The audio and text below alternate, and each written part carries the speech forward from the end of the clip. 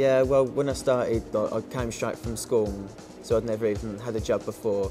Never been in a sales job obviously before, and within the first few months, all of a sudden you know a lot about the product that you're selling. You know all the sort of main destinations that you're going to be selling. You learn telephone skills, sales skills, customer service skills. There's loads of different aspects to the job that apart from what you just see, actually selling holidays. Every day is a different, every inquiry is a different sort of aspect to travel, so it doesn't get boring at all, because every customer wants something different, so you never sort of get bored of the job. You need to be quite bubbly to do the job really, and quite enthusiastic and quite passionate about sales and trying to get on. And if you're quite career minded, it's easy to move up the career ladder in the company as well, to become assistant manager and things. So you can see the work that you put in, you get rewards for. There's loads of different roles you can go into.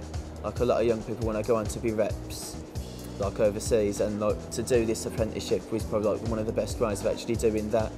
And during the 2 years, you probably find that you might even change your mind and want to stay actually in the shop.